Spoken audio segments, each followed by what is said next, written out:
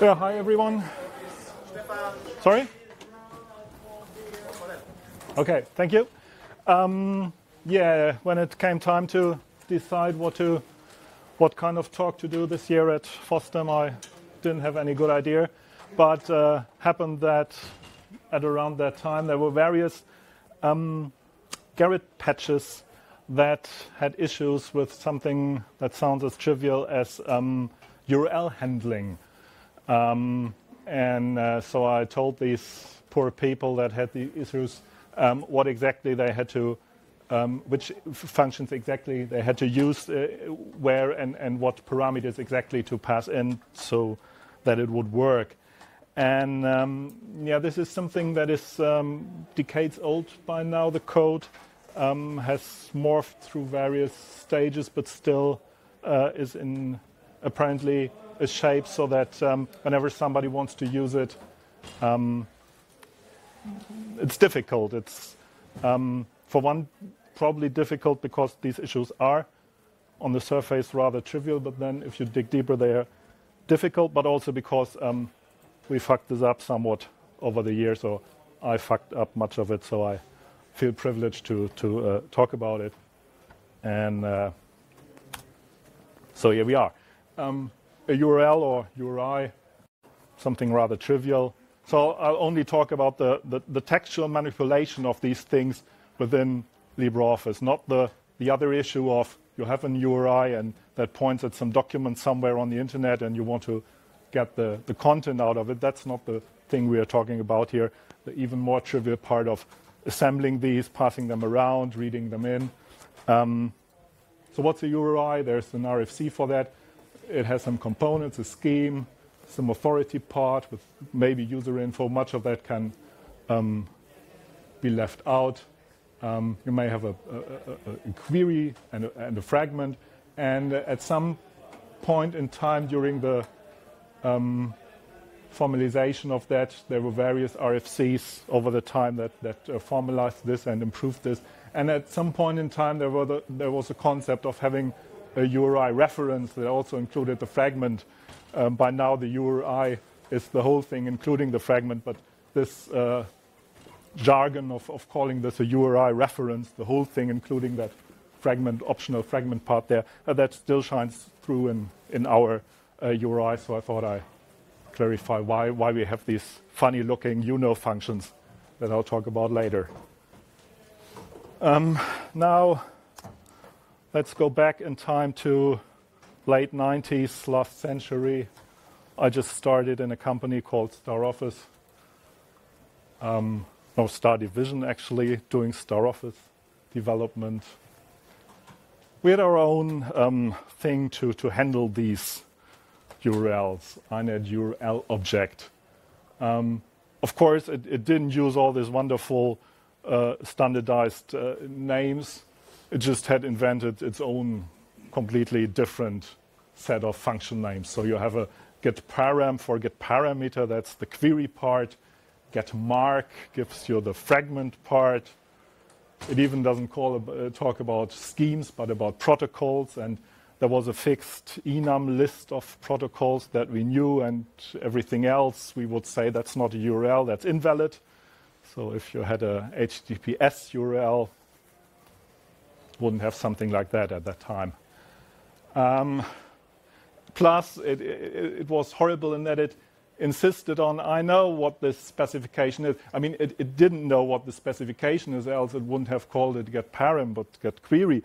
But on the other hand, it said, I do know that there is things you need to write in this way or in that way. So it always tried to normalize all your input into the one form that it believed is the right one or the canonical one.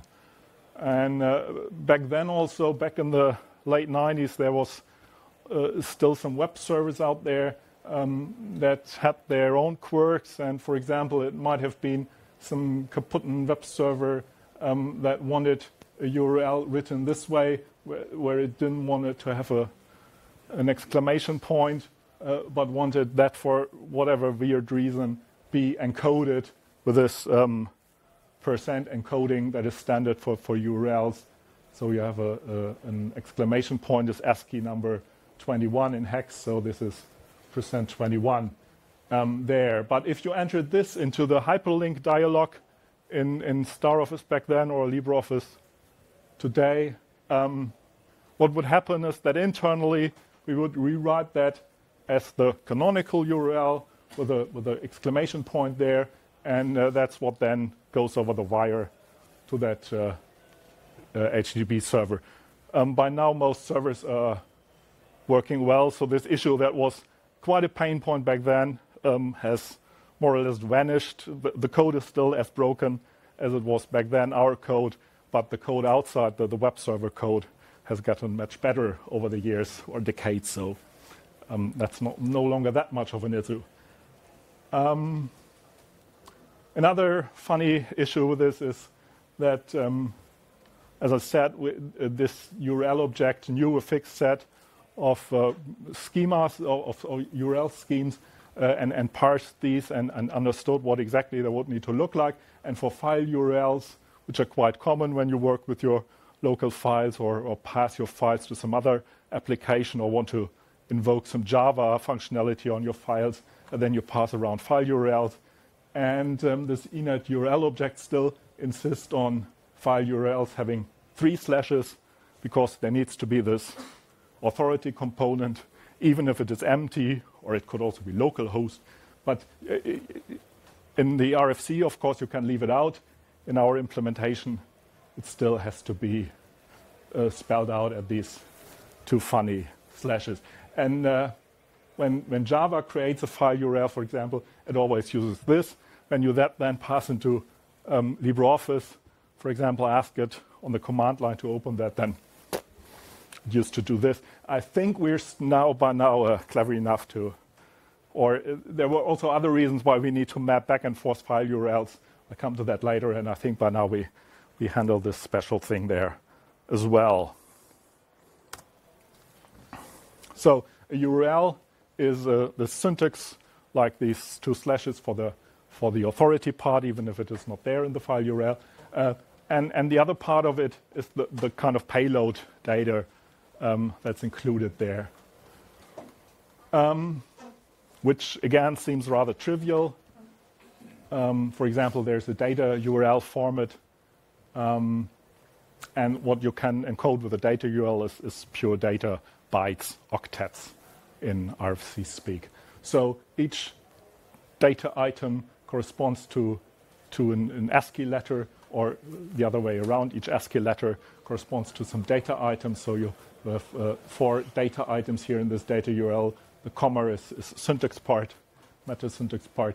So you have an A, a B, a C, and a space, and they correspond to these 4 bytes. And the B you can also write as this person encoding stuff, and the space you need to write as a person 20 encoding, because spaces are not allowed in URLs. So this is easy. You have some stuff, and you decode it into bytes. For a file URL, what the payload is of course a file path or a path name on your system. And the simple case, again, is quite simple. A foobar butts on Linux is a foobar butts on path name there.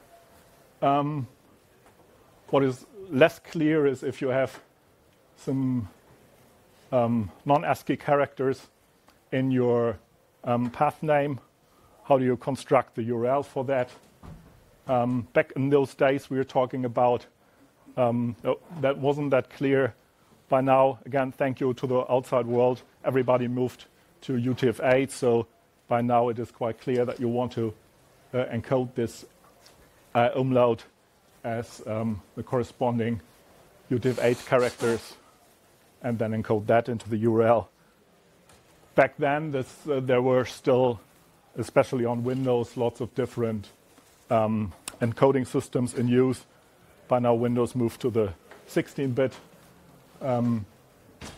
path names, so this is even easier by now. But back then, it was tricky how to do this conversation, and you would sometimes do it right, and sometimes would be done wrong, or it just wouldn't work. And what made this even more problematic is still back late. Well, I think we're still in the 90s. Star Office wanted to go into this brave new world of Unicode. I mean, we were a text processing application first and foremost, and there was this new Unicode thing, and that needed to be embraced on all levels, not only typing text, but the whole UI thing, everything. Suddenly, Unicode is the thing to go. Before that, it had been easy. We had one string class, of course, our own one, handwritten, of course. And URLs were written as strings, and if you took something out or combined some strings into a URL, everything was easy and dandy. Then we had two string classes, one for the old code that had not yet been transformed into the new world, and another one for the new code that was a UTF-16 Java-inspired Unistring class, and the URLs, of course, because we were transitioning the code, there were also cases of either URLs using old 8-bit and new 16-bit strings. And so now the problem starts. If you want to get out a 16-bit Unicode string out of this, you want to get the payload out of this, the file path, the path name out of this thing. It's not only interesting that this is maybe a 16-bit string that you pass into the URL object, but also the individual bytes represented by this. You now also need to think about you have bytes here in the payload, like in the data URL I showed earlier. So this is just byte. But what you want to have out of this is this unistring that wants to work on 16-bit units. So how do you do that? There's different ways, and again, depending on your needs, sometimes the one way is the right one, sometimes the other is the right one. So what might happen here is, depending on how you do it, you get out some rather different strings, and that's what started to show up back then. So the easy cases of this transition to the wonderful Unicode world were easy, because if you had your foobar txt, then that kept working by magic because there's no strange characters in there. But in other cases, it started to get messy. And the other messy thing is that by then, I had become the maintainer of that dreaded class. And what made it even more messy is, back then, late 90s, the way we built the Star Office is not as today. So you do a change on LibreOffice, you do a grep over the source code, you change things all over the place, you do a make check, and half an hour later, you're done? No. Back then, if you wanted to do a change, you had to write a mail. Dear colleagues, you didn't do that. It was called a Muss-Änderung, a change that must be done, an important change that everybody must do. Otherwise, the whole thing wouldn't compile on the next compile. The next compile was not done by you on your desktop machine, but was done by a special group of engineers that built that thing. And if somebody had either not declared that something needed to be changed everywhere, or somebody else had not done that change, then everything would break, of course. And so you wouldn't do these changes yourself all over the place. So I would never have been allowed into the writer code to do these changes there. The writer people said, what? You want to do a change there? But that's work for us, and that's lots of work. We can't do that. So forget it. Yeah, but I needed to get this change into the code some way, so that they wouldn't notice and wouldn't be too angry with me for all the work I imposed on them. So what did I do? I just, to all these functions in this dreaded URL object class, I added some more parameters. But I added them as defaulted parameters so that nobody would notice.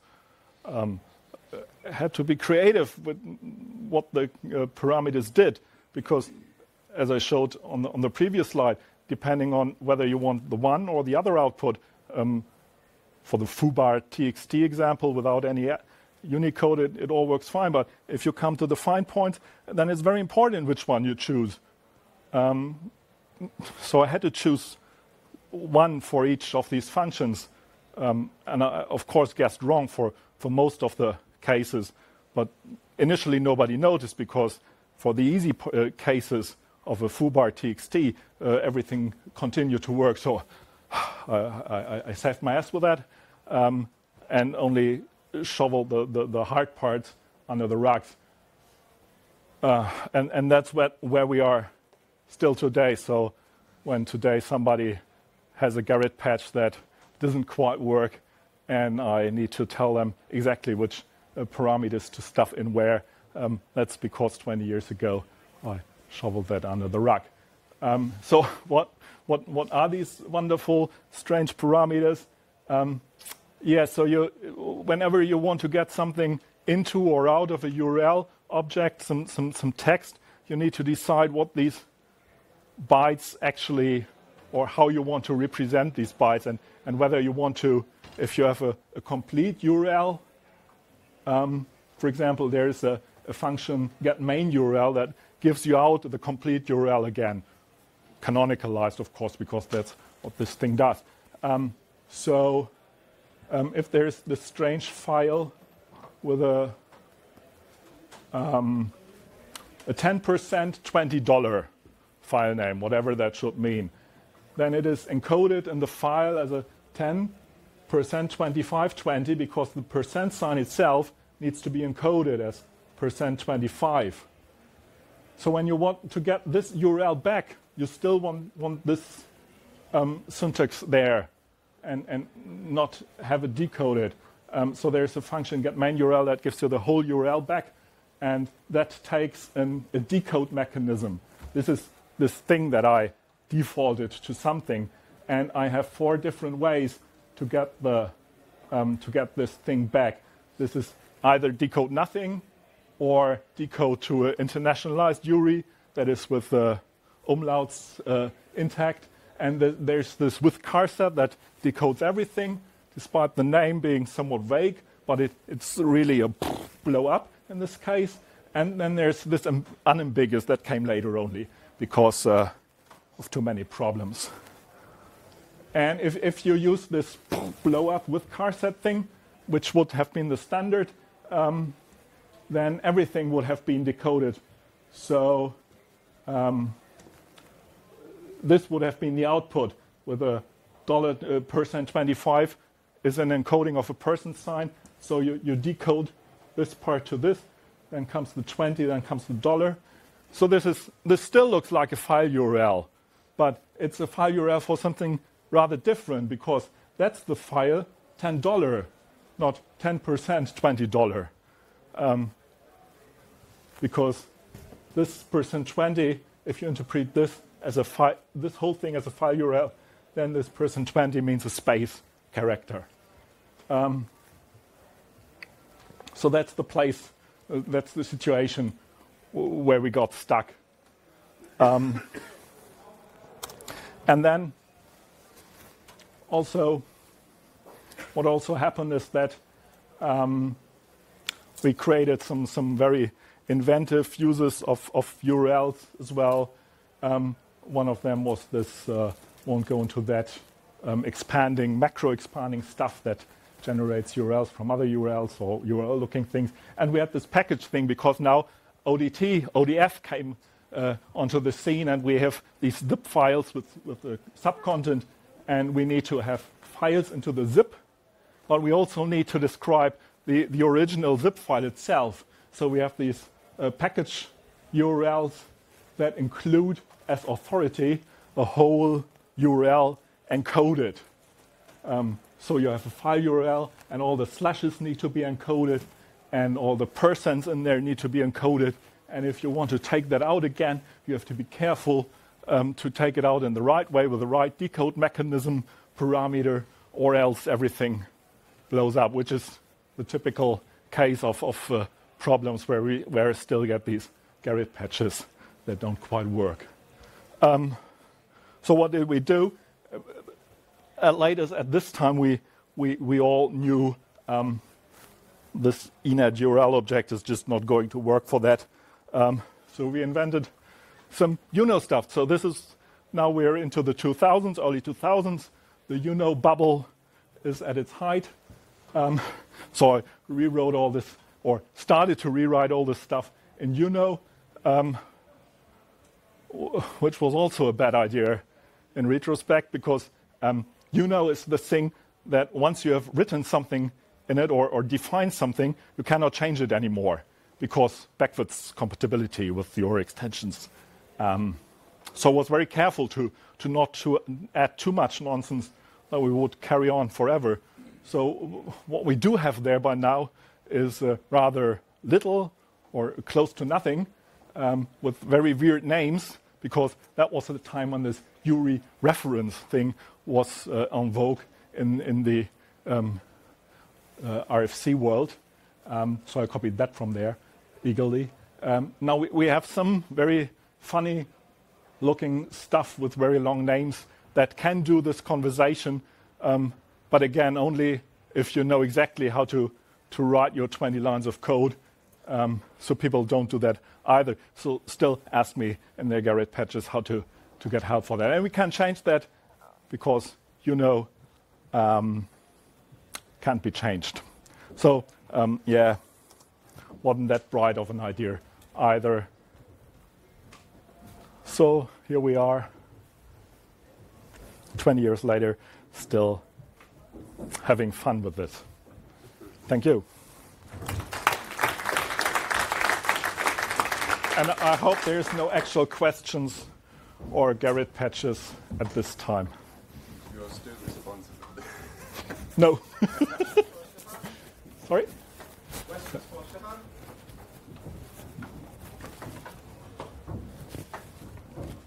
Thank you.